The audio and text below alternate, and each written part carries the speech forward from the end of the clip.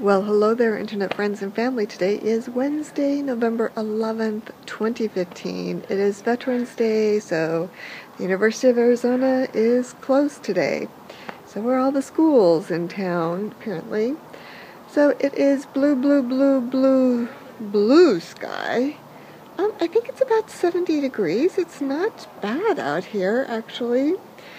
And I've just had a very quiet and productive day at home with the kids. I'm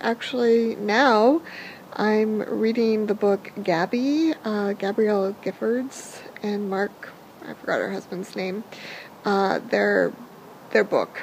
And it's the read that our non-book club is, it's the book that we're reading for the non-book club. And we're meeting this Saturday, so I need to get it read.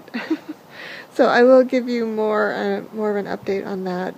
Gabby Giffords was the congresswoman who was shot on January 8th, 2011 here in Tucson. So I'm sure it'll be a very interesting discussion because the women in this group are from Tucson and have all lived here all their lives. So it'll be interesting to get their perspective on that day.